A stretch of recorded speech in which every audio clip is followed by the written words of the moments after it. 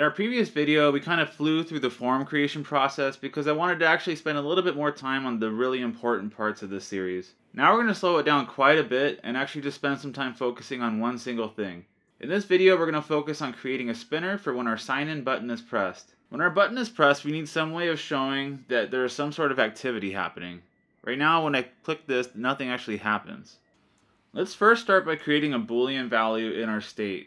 We can create a Boolean value that we can attach to our state, and then we can evaluate it at various points through our registration process to know if there's an action being performed.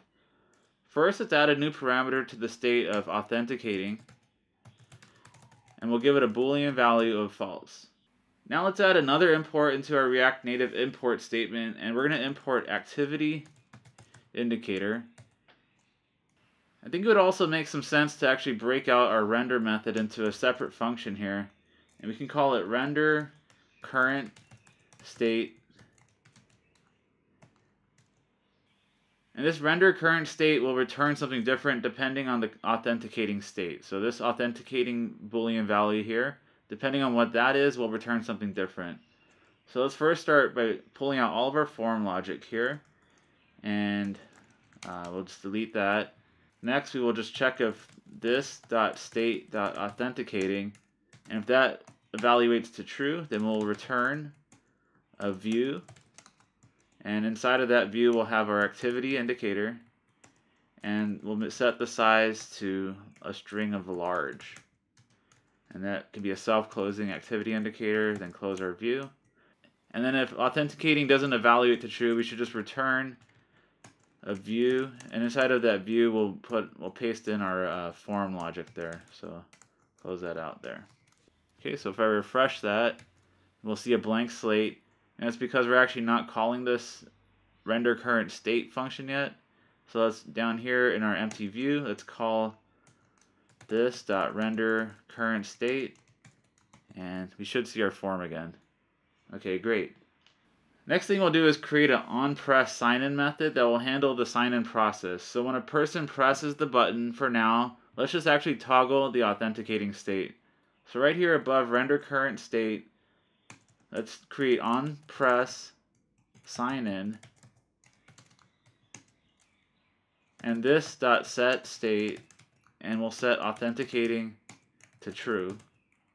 And now let's add that into our button as well. So remove this console log, and we'll just say this.onPress sign-in. So now we should see a spinner when we press this. Great, you can see that. So we've set, what we're doing here is we're setting authenticating to true, and this is evaluating to true, so we're returning this view. Now to clean things up a little bit, let's add some additional styling to our style sheet down below.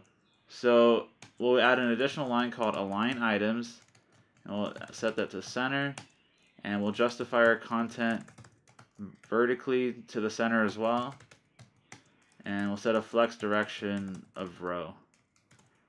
And now we'll create a new style of form, and we'll set the flex to 1. So when I refresh that, we'll see that our form is a little small. That's because we need to add our style of form right here.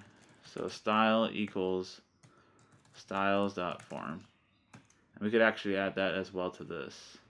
So style equals styles.form. So let's hit this login button again, and we can see our activity spinner is now centered on our screen. So I think that's going to be it for this video. In our next video, we're going to start sending our data to Firebase and register our first user. If you enjoyed this video and would like to see future episodes, be sure to hit that subscribe button down below to stay up to date with the series. And if you want to get notifications of our guides and screencasts straight to your inbox once a week, sign up for the free StatCast newsletter at statcast.com. Thanks for watching. Bye.